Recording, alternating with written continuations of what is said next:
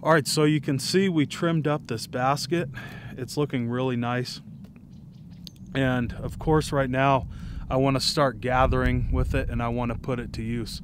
So right back down into this canyon area, we have quite a bit of mullein that I saw last year, and we should have some coming up this year.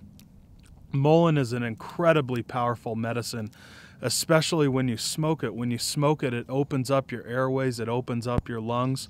It's just a great plant to use and a great plant to know about. So I'm going to start off with gathering some of that, and then we'll start gathering some heavier items like pipestone. So we'll go ahead and go down there right now, see what we can't find. Yeah, so right down by this little creek, we have quite a bit of mullein.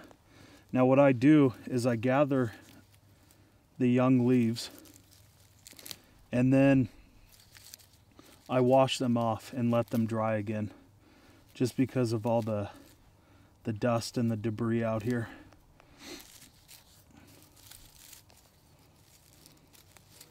And I don't want to strip the whole plant, so we'll keep on looking around for more.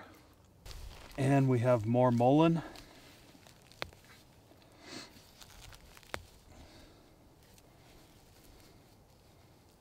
Just a few off of this plant. Well, I have a mullein plant right next to me, but you can see what we have here. This is young yarrow, and this is an incredibly powerful medicine. So I'm going to gather some of this as well.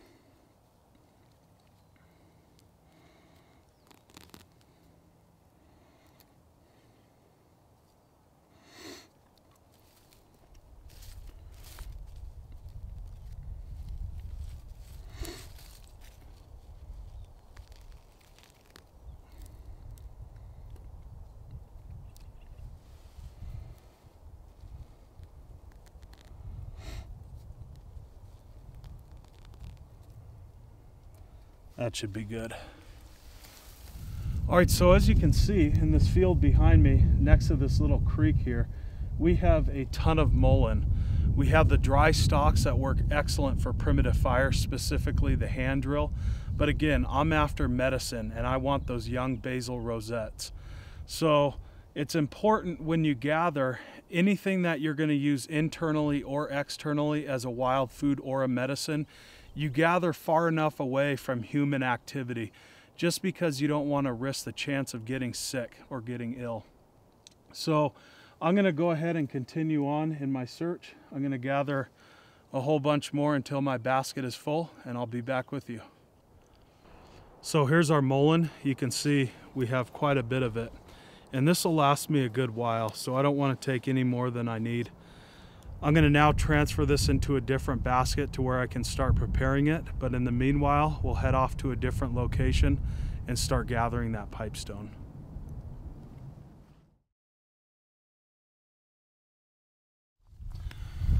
All right, so here's our pipestone, and you can see that this travels in veins. This is very typical of Arizona pipestone.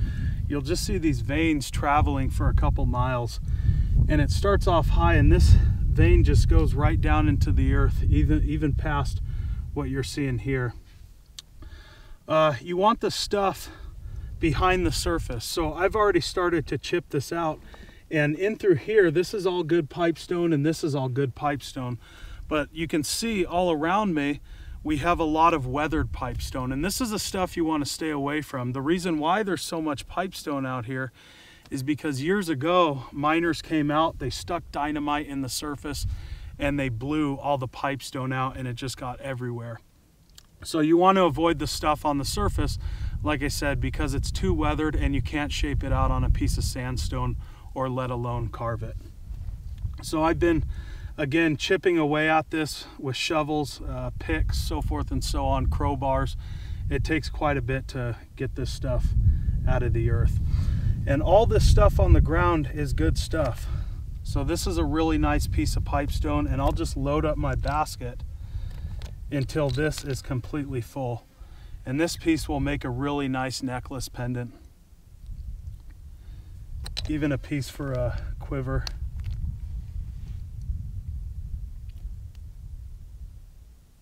All right, so here is the basket full of pipestone. The basket is holding together real nice. No stitches are popping out. And this is really the true test. Load this up with some weight and see how much weight this thing can carry. I also like to feel the sides, feel the bottom to see if there's any give, and there's none at all. So this is going to hold up for quite some time. As far as the pipestone, again, we just have some really nice pure pieces, a lot of different colors in it. So this will make some nice jewelry pendants.